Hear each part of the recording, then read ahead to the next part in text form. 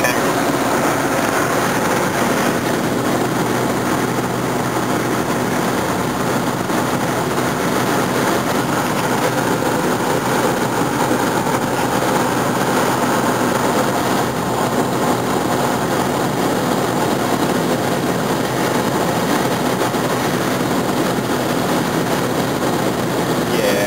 I love it. It's like cruisy.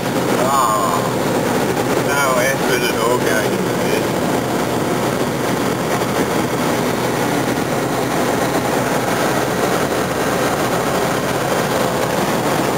Always makes it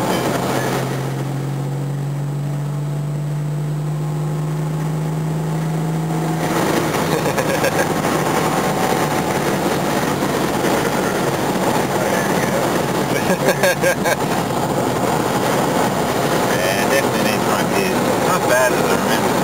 Yeah. Still terrible. Oh yeah. Yeah, we'll do them soon. Yeah. That one I put my foot down, it's just like half throttle. No trucks are enough yet to floor it. Yeah. Going to warp speed. Yeah. That was fucking fast enough. All power to the engine.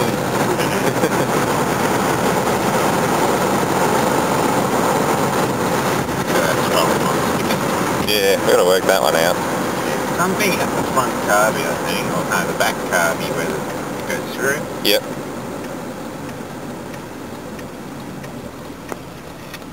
Yeah, that's stuck on. Yeah. Yeah, it wants to. Yeah. There's mechanical linkage. Yeah, but it can idle now. Yeah, I just don't want it surging into traffic.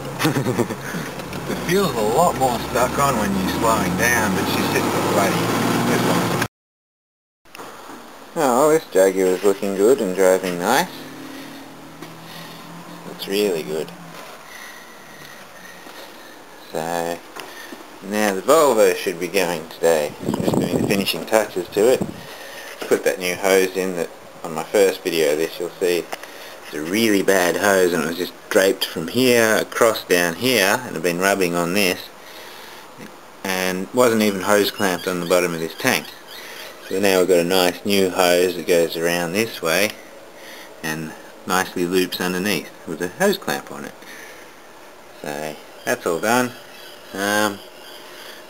Funny thing is it's a warm day again. Like it's getting warm now. So I might be able to actually properly test drive this again, see how hot it actually gets.